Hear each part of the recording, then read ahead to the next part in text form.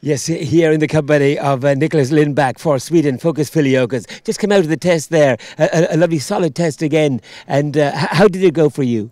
Yeah, I would say it was a good test. That's his strong point, that he delivers, you know, solid marks. Maybe not the top marks, like low 20s, like some can do, but we're often very solid, and he did good. Almost listened too much to me here, so when I took some half holes, he listened too much, that he normally doesn't do, so it surprised me a little bit, but no, he's great.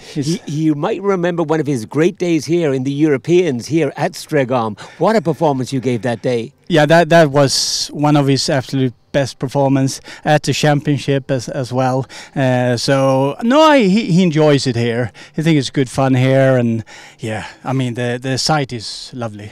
The owner is also our breeder, Tun Albertson. Bred and owned this horse. I mean, so many huge points coming from this. First of all, how the greatness of the horse himself and the partnership with you, but also the soundness, the longevity that comes with such a good horse. Yeah, it shows that he's bred very well, because he's so strong. I mean, he's 17 now, and he's not missed one season. We're taking it a little bit more slow now when he's older, not do so many competitions, but no, he feels like he's a young horse. An owner breeder. Oh yeah. To breed a horse, to win a Nations Cup, to have a horse, a medal winning a horse in the European Championships. I mean, how good is that for a breeder? That is very good. It's not many breeders that can have that title. That they have he actually have 2 championships. He went in Lumülen as well, so he had a bronze medal there and a silver here. So no, Tun Albertson and his family, they've bred horses for a long time, and he himself have been an event rider.